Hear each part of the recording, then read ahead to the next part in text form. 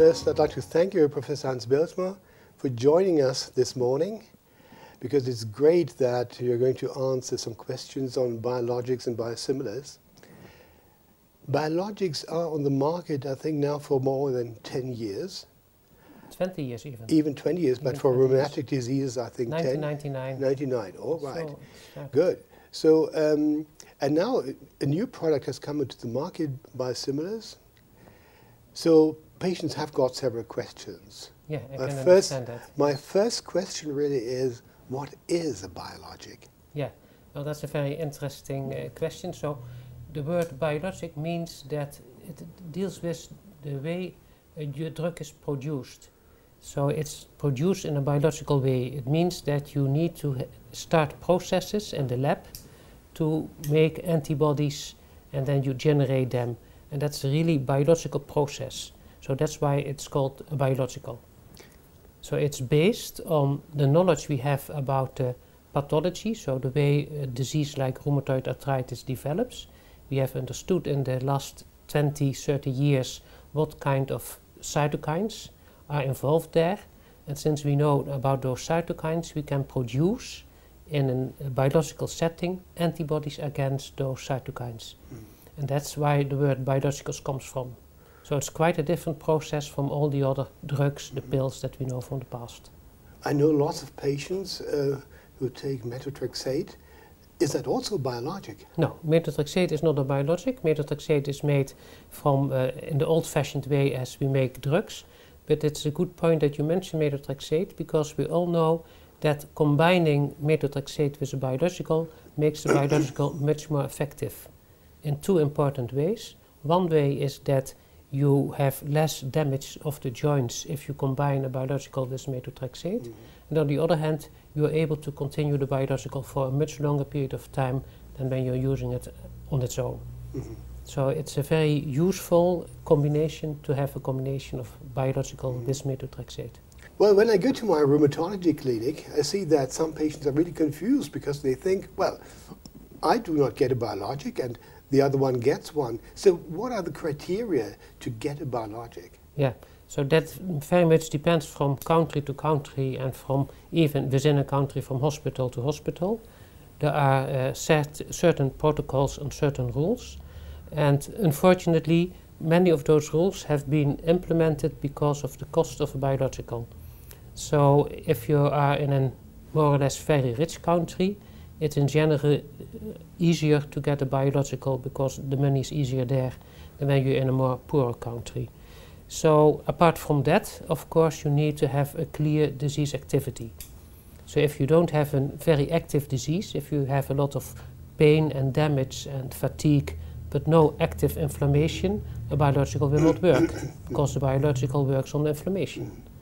And even you have patients that do not have much damage, do not have much fatigue, but have a lot of inflammation, they perhaps get a biological.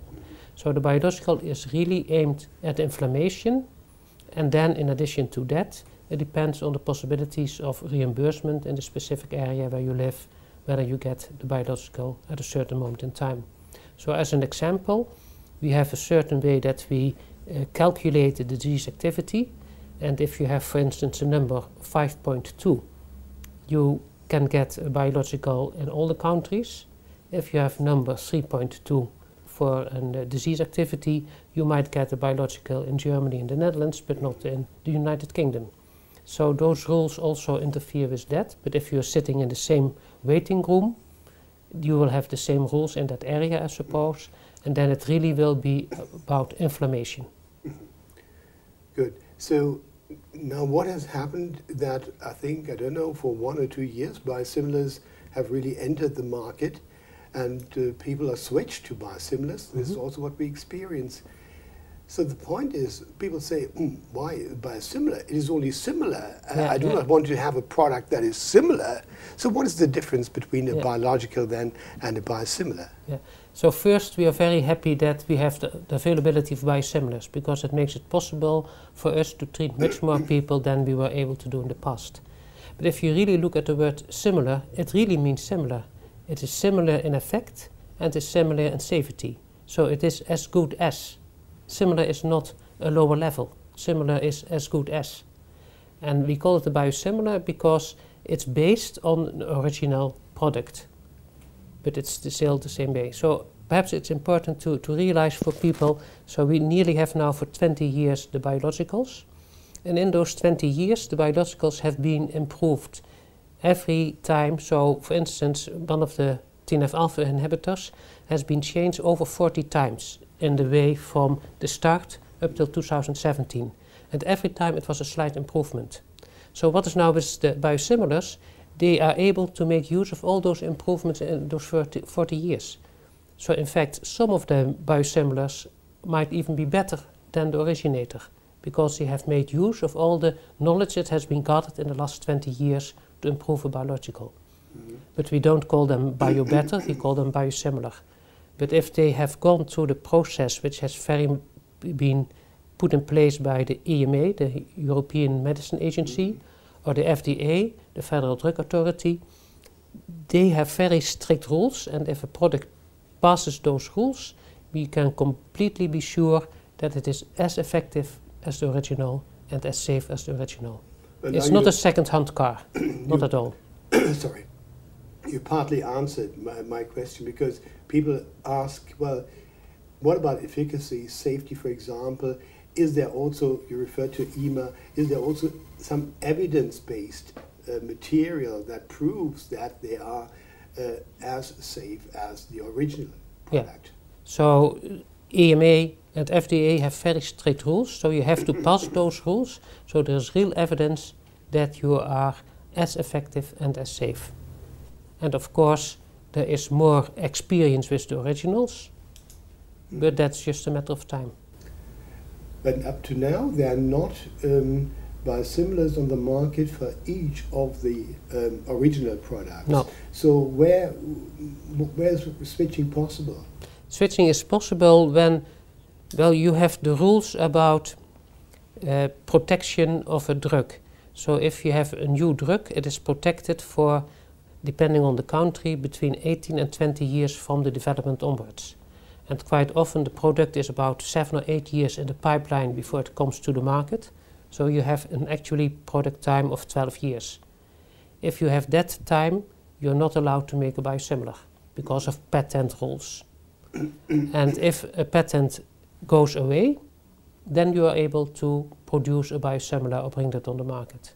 So the timing is really based on the patent of the original drugs. There's another thing that worries a lot of patients.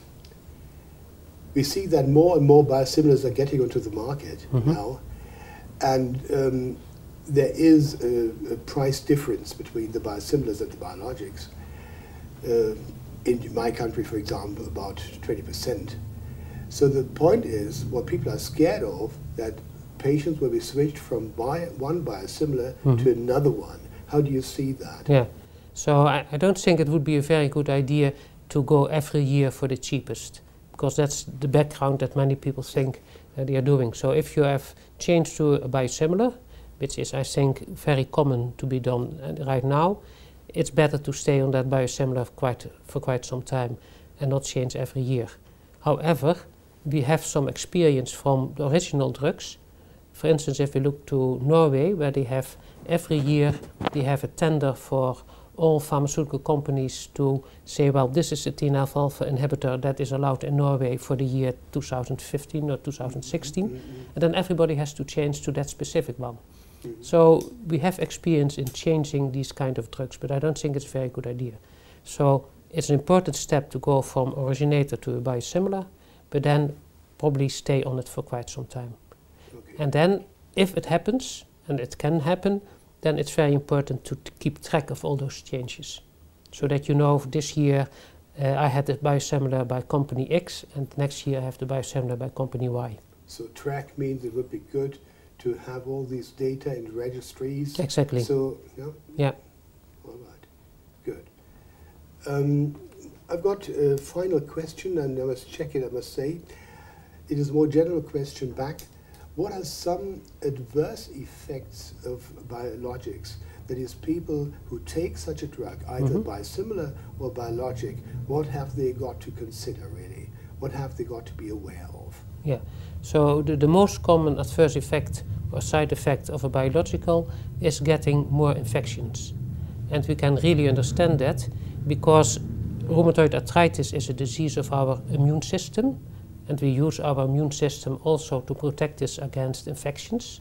So in rheumatoid arthritis, our immune system is working too hard, and all the drugs we are using, which are effective to reduce the activity of rheumatoid arthritis, are reducing the activity of the immune system. And that makes automatically the chance that you get an infection larger. So in general, we see twice as much as infections as we see without a biological. And many of them are we are able to treat them quite normally, so it is not very difficult to treat them, but we have to be aware of them. All right. Thank you very much. I hope the information is really fruitful for our patients, and with the additional slides, I think they can check things again. Thank you very much. Thank you very much. I hope I made it clear to the people that biosimilars are really similar, as effective and as safe as the originators. So don't be afraid of using them because they are good. Thank you very much.